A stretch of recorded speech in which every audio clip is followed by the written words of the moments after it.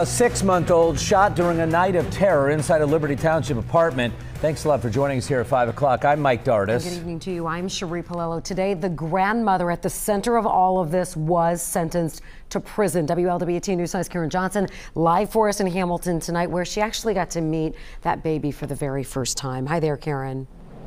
Yeah, hey, Cherie. You know, even Judge Dan Hoy said today the hand of God is the reason baby Myra is alive today.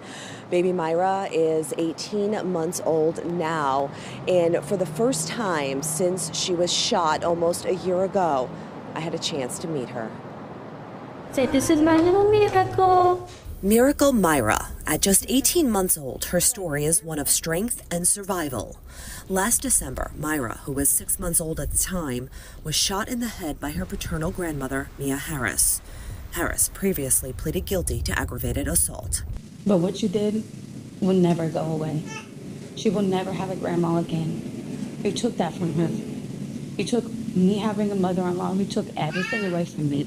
During Harris's sentencing today, baby Myra's mother, Destiny Buffington, reminded Harris of the terror she caused that night inside their Liberty Township apartment. And I had to plead for my life, and then you shot my daughter in front of me.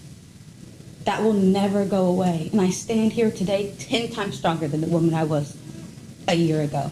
Standing in court with a stack of what she called souvenirs. This is my daughter's gown when she left the hospital. Destiny shared unimaginable challenges they faced this past year. I have lockets of my daughter's hair from multiple surgeries because I never knew if I was going to see her again. Myra spent 65 days in the hospital and underwent 3 surgeries, with more on the way. She has seizures for the rest of her life. Those will never go away. Myra also faces a lifetime of special needs. Myra has a shunt because she does not drain the fluid on her head properly. This is a shunt. What Myra does have, the strength of a mother's love. They don't even know how she's alive right now. You hear that? That is just God, and I know that you know that just as much as me. And I pray for you, and I really pray because I don't know why you did this. And Harris's attorney today said mental health played a role in the shooting, saying she had a breakdown and just snapped. But prosecutors pointed their fingers at substance abuse. Judge Dan Hoy sentenced Mia Harris to 9 to 12 years in prison.